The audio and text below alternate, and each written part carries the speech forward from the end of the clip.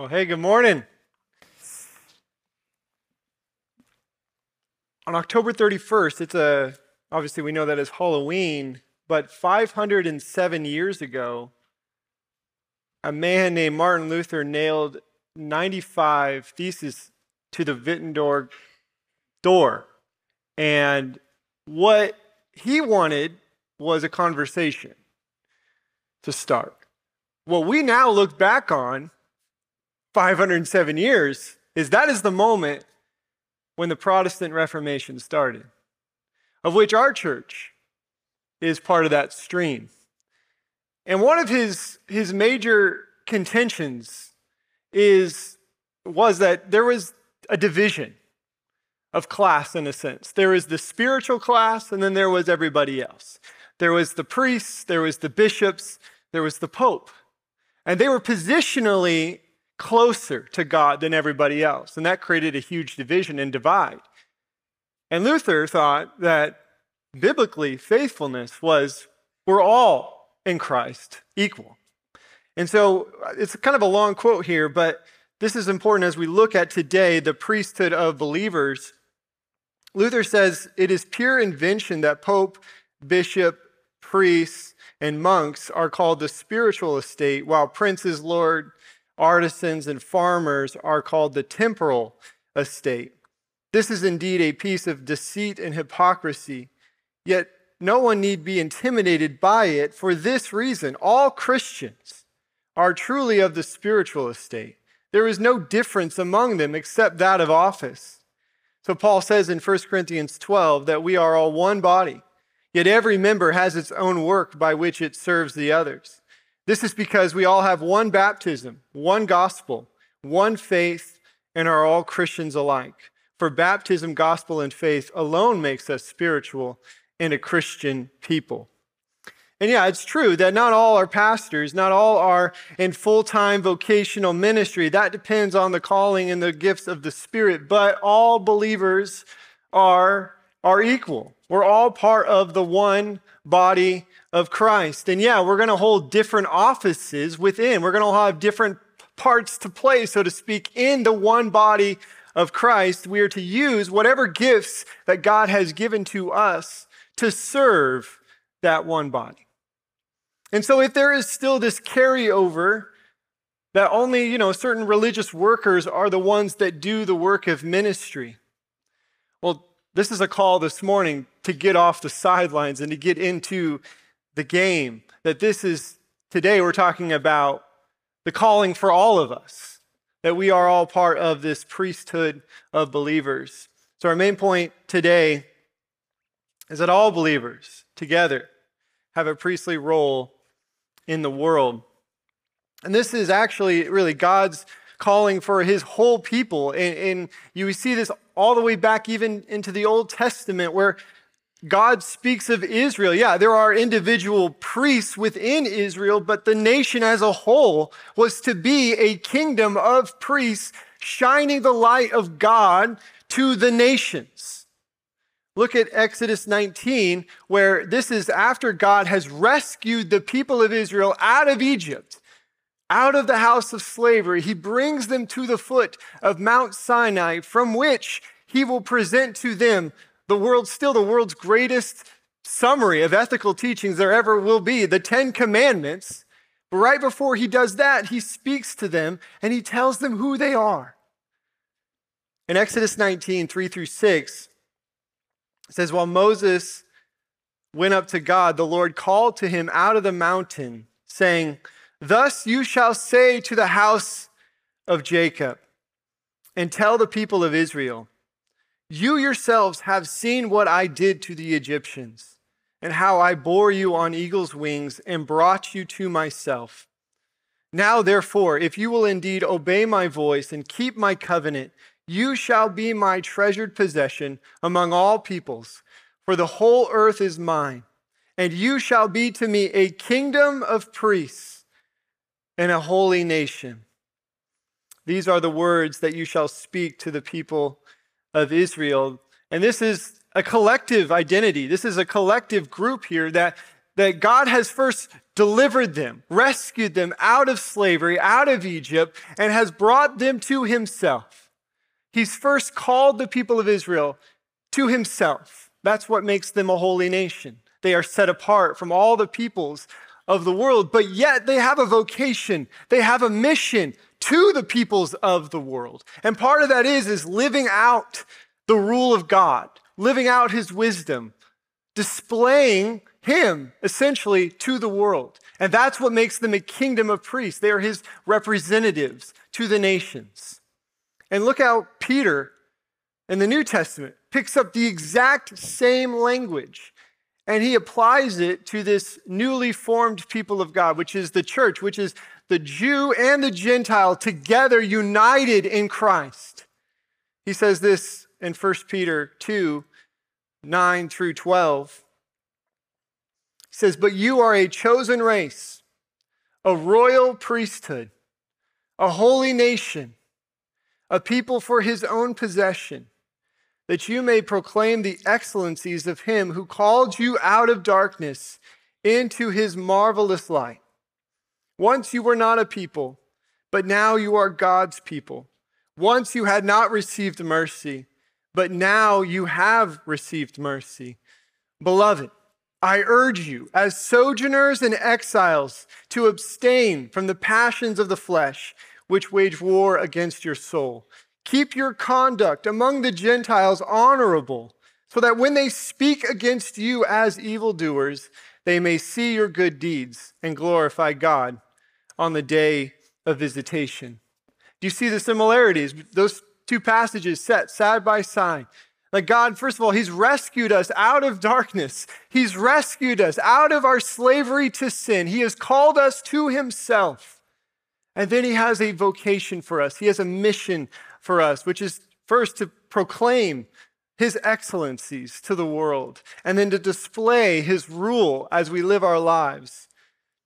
We are the light of the world, to shine the light of Jesus wherever we go. We are his representatives. We are his priests together. So our first point today is, first, the priesthood has access to God. And as a priesthood of believers, we have access to God as all of us, not just the elite.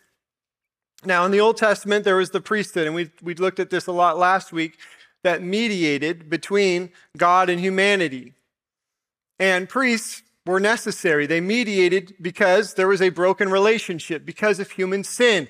We have sinned and rebelled against God. That broke our relationship, and yet God called these special people, these holy people, to mediate that relationship and to actually bring reconciliation and restoration to it by offering sacrifice on behalf of the people to God. And then it would represent God by, again, declaring favor and forgiveness over the people. And we saw last week that Jesus is our great high priest. He's the one that fulfills perfectly that office. And that Jesus himself is also the sacrifice. He didn't offer an animal, he offered himself, the perfect sacrifice. Jesus, being fully God, can represent the divine side of things, fully human represents us. And he restored this broken relationship.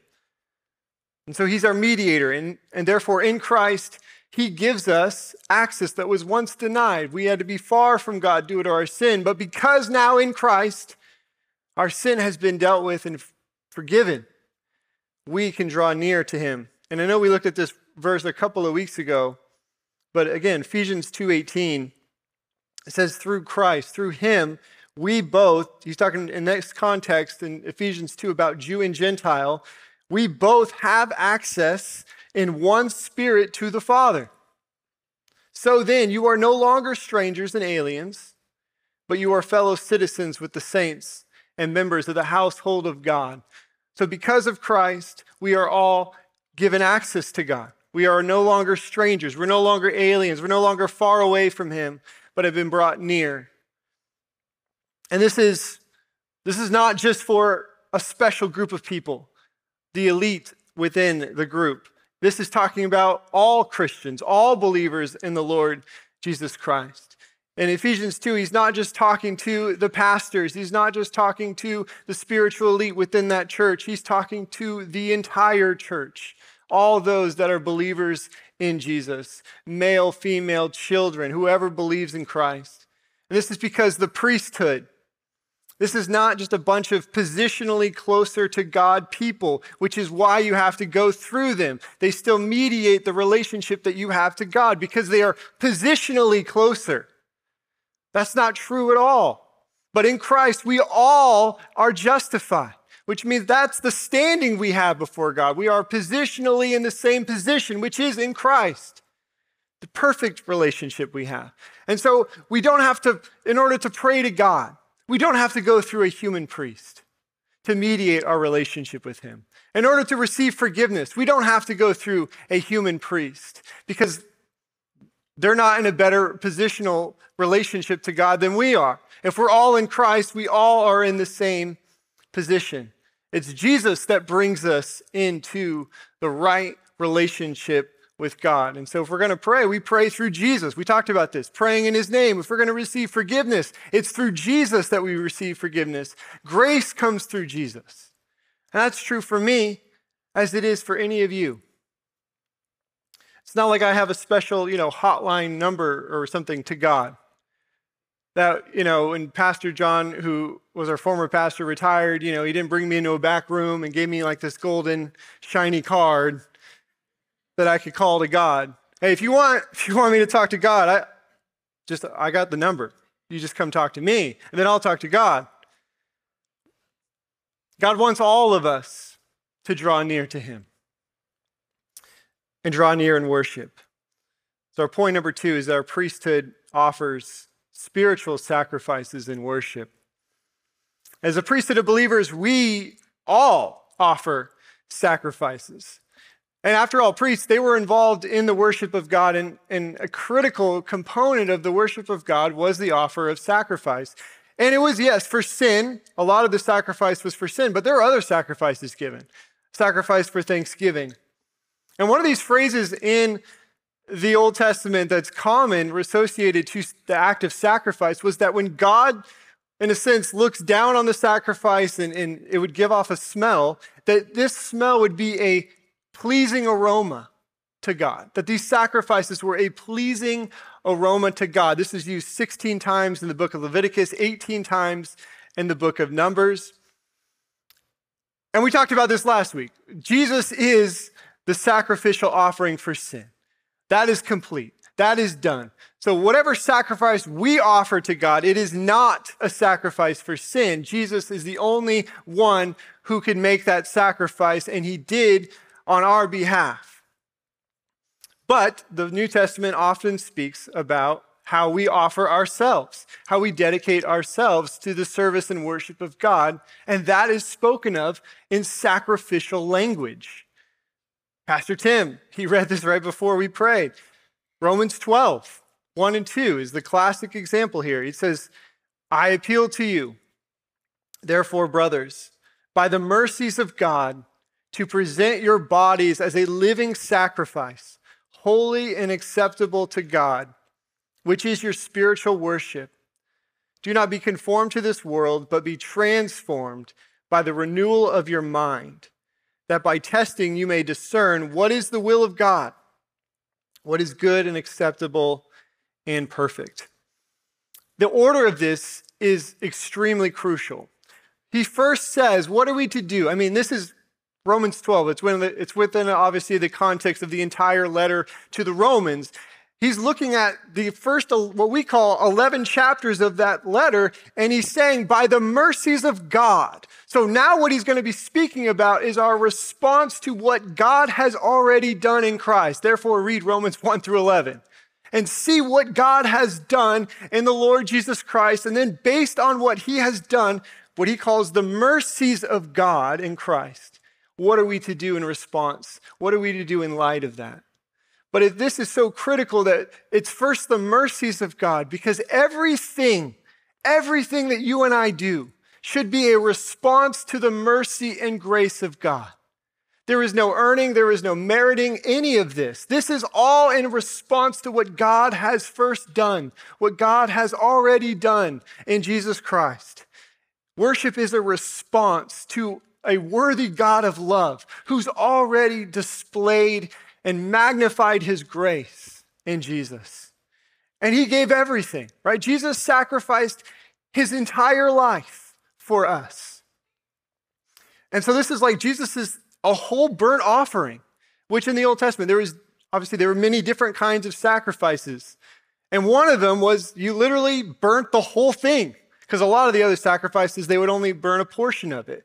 But a whole burnt offering was giving the entire thing, total sacrifice. And that's what Jesus gave to us. And then in light of that, this is what Romans 12 is saying, in light of what Jesus has done, our proper response to that Jesus has given us everything, is to present our own bodies as a living sacrifice to God, right? Are holy and acceptable to him. And so when we talk about worship, obviously sometimes we think of singing because we call it worship music, or this is when we worship. But worship is far more than singing. Singing is a part of it. Really, what we're looking at here is a whole life lived for God is worship. It's the choices we make. It's how we love. That's how we worship. And so that's why Paul then talks about the fact that we need to renew our minds, this control center, how we make decisions, how we love is all dependent on where we're thinking, how we're going. So living out this will of God. And at the top of the list is love. And again, this is another verse we looked at a couple weeks ago, Ephesians 5:2. He says, walk in love as Christ loved us and gave himself up for us, a fragrant offering and sacrifice to God. Notice here, Christ, he gave everything, right? That whole burnt offering, but look what it was. How does Paul describe it? It was a fragrant offering and sacrifice to God. But after all, Ephesians 5:2, what's it saying? It's actually an imperative to us. He first starts with walk in love. He's telling us this is how we are to conduct our lives. We are to live lives of love, and then he uses Christ as the example. See, look who Christ first loved us, as Christ loved us and gave himself up for us. And that's a fragrant offering and sacrifice to God, which means that when we walk in love like Christ did, then it's also a fragrant offering, a pleasing aroma and sacrifice to God. When we don't seek our own good, but when we seek the good of others, that's a beautiful sacrifice to God. It's a pleasing aroma. When we practice patience and kindness, and when we forgive one another, it's an act of sacrifice that we as a priesthood of believers can offer to our God. Look at Hebrews 13, 15 through 16. It says, through him, or Christ, then let us continually offer up a sacrifice of praise to God. That is the fruit of lips that acknowledge his name. Let us, therefore, in Christ, through him, continually, all the time, not just when we come together on church on Sundays, but to offer up a sacrifice of praise. And again, that can be through singing. That could just be through saying words. That could be sharing a testimony. That could be saying, thank you, God. All of this, it could be a sacrifice of praise to God. And then verse 16 says, do not neglect to do good and to share what you have, for such sacrifices are pleasing to God. That giving to others, sacrificing out of your own resources, is described as a sacrifice that is pleasing to God. Look how Paul talks about this when he receives generosity in Philippians 4:18. Philippians is like the greatest thank you letter ever written. Paul is writing in prison, thanking this church in Philippi for thinking of him and sending a gift by Epaphroditus to bless him while he's in prison. And this is what he says in Philippians 4:18. He says, I have received full payment and more. I am well supplied, having received from Epaphroditus the gifts you sent, a fragrant offering, a sacrifice acceptable and pleasing to God. This is how Paul describes this church's generosity to him. We would just say, you might look at it and just say, yeah, they were nice and they gave him some stuff. Look how he sees this. Epaphroditus is the messenger of the church, but he sees this as a fragrant offering, a pleasing aroma, a sacrifice acceptable and pleasing to God. And this is what we can do when we are generous towards others. The world might just see this as a nice, altruistic sort of thing.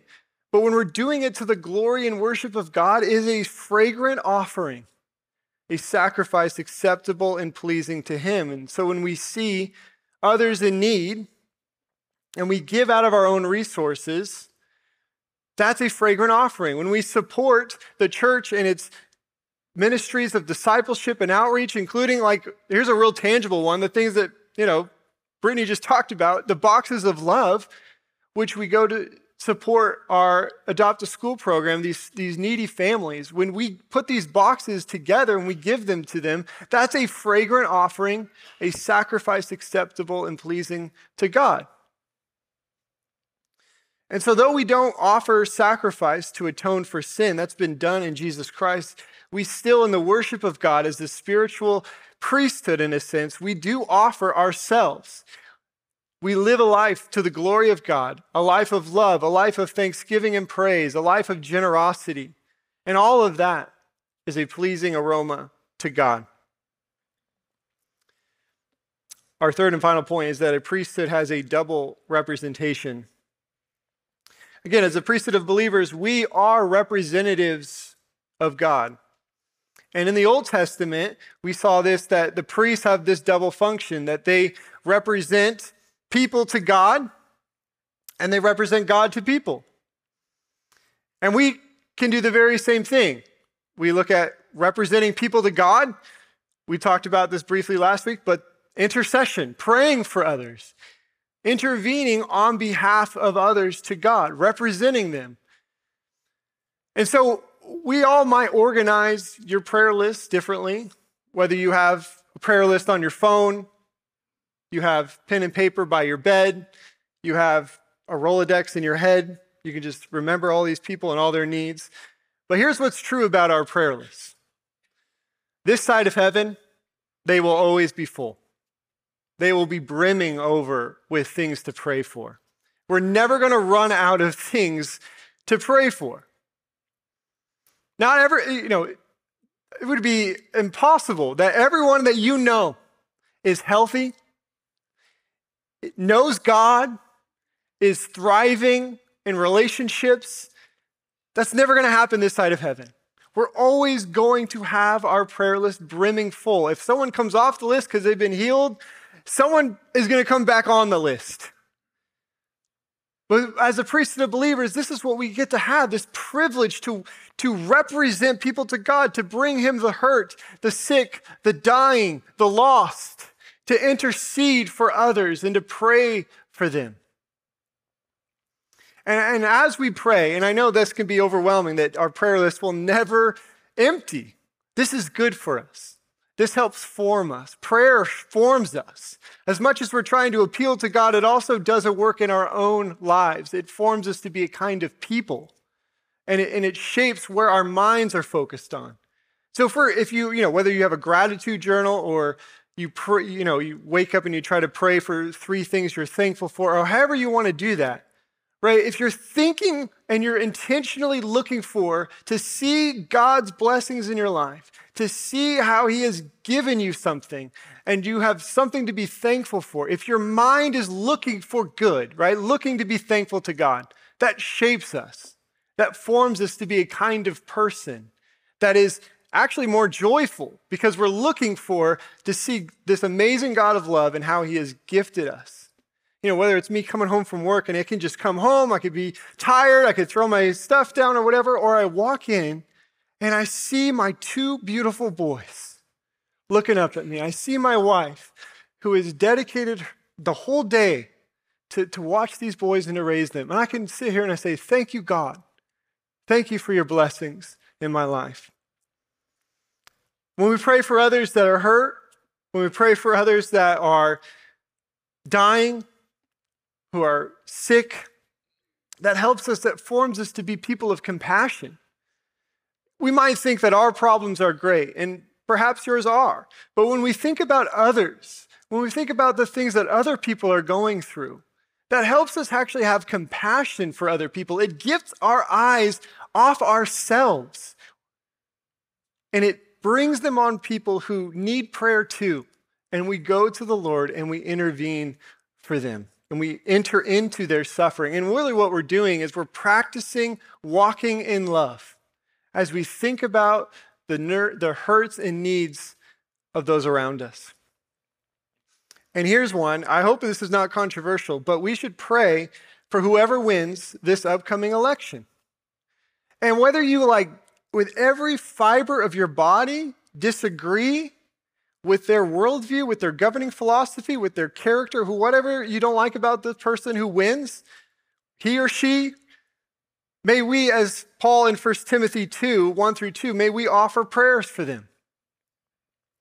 It says, first of all, then I urge that supplications, prayers, intercessions, and thanksgivings be made for all people, for kings or presidents, and all who are in high positions, that we may lead a peaceful and quiet, godly and dignified in every way. And you know what? Our country probably won't see your prayers. The president won't know you, won't know your prayers. But that is the service that we can offer. And that is something that is pleasing to God. And I know, the media cycle is very negative. It's always looking at negative things. And we can get easily drawn into that. Totally, easily.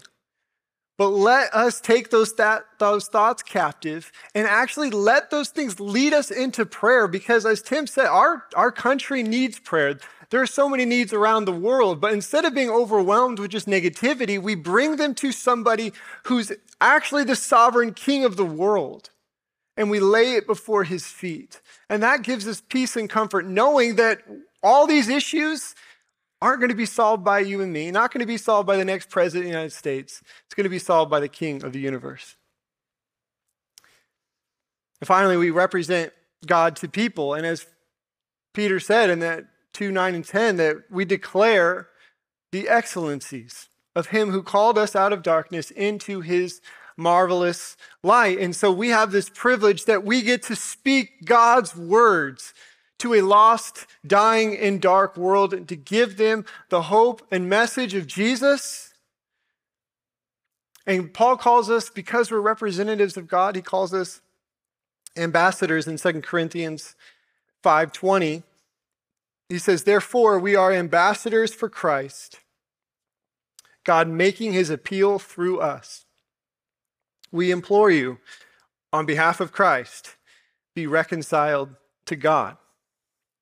That first, we get to declare that reconciliation is available. It's possible in Jesus Christ, and that God actually wants to make his appeal through us. And Paul's talking to the church here. He's not just like through me, through the missionary guy, Paul, the church planter. He's like through all of us. God wants to make his appeal to tell this world to be reconciled to God in Christ. That there is hope in Jesus. There is eternal life in Jesus. And so as Paul says earlier in this letter, that he has given us the ministry, all of us, the ministry of reconciliation, where we, as representatives of God, get to tell the world that there is hope and salvation in Jesus. And so as Luther is attributed to saying that we are mere beggars telling other beggars where to find food.